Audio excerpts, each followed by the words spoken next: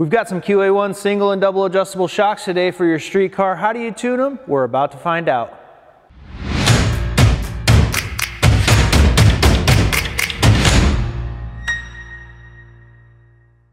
Hi, I'm Steve here at QA1 with our resident shock expert, Tim Anderson. Today we're going to talk about single and double adjustables on your street car and how we might adjust those. So a common question that we get is where they should put the adjustment knobs. Let's talk about single adjustables on a street car. Yeah, definitely a phone call we get quite a bit. So there's 18 adjustments from full soft to full stiff. As you dial it up to a firmer setting, it'll stiffen both the compression valving as well as the rebound. So it adjusts both simultaneously. Very common street setting is about 4 to 6 clicks from full soft. That's towards the softer range. Then if you want to dial it up to, firmer handling, if you're going to be doing some aggressive driving or go around some curvy roads or whatever, you can start dialing it up firmer. Generally you want to go about 2 to 3 clicks at a time to have a noticeable change. Yeah, and I think the main point is that there isn't just one setting that's going to be the perfect setting for everybody.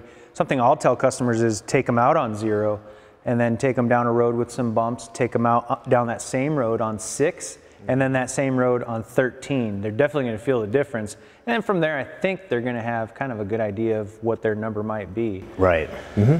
Now when we get into the double adjustable shocks, what are we adjusting and how would we maybe set those up on a street car? Yeah, so this has 2 separate knobs, one for the compression valving and one for rebound, so you can tune them independently.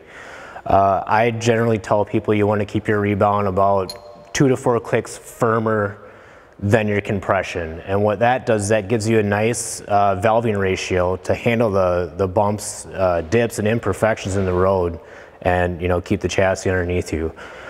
So a good starting spot would be about 4 on compression and about 6 to 8 on rebound, and again about 2 to 3 clicks when making adjustments, and try to make them simultaneously, and still keep that ratio between compression and rebound. And when we talk about front to rear shocks, a question I've had before is, do you have the same setting on the front shocks as the rear, or how do we set that up? It's really kind of a preference. I advise people to set them both the same front and rear.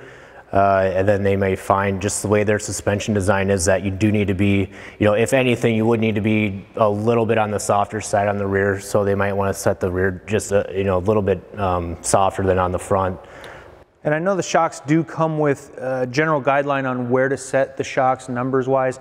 We encourage the customer, do not get hung up on the number. This is your car. They're all different amounts of weights. Different driving styles, dampening amounts as far as vehicle weights. So we do encourage you to play with the adjustment knobs. If you don't have a copy of that, that can be found on our website at QA1.net. Well, thanks Tim for telling us about the adjustments for street vehicles. If you guys have any more questions on your adjustments or anything, you can give us a call at the tech line or visit us at QA1.net. And thanks for watching.